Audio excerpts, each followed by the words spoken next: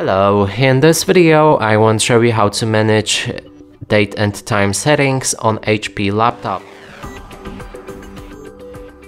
To do this, we'll need to click on the start, move to the settings.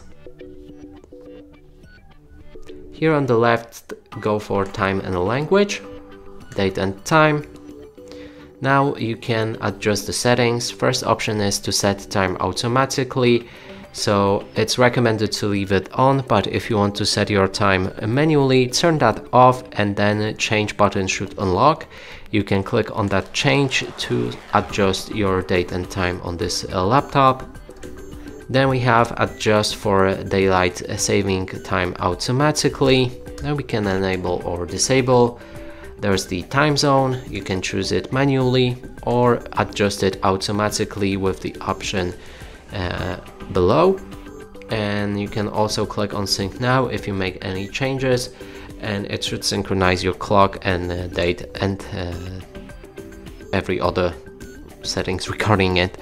And that's it for this video. Hope you like it. Please consider subscribing to our channel, leave a like and a comment below.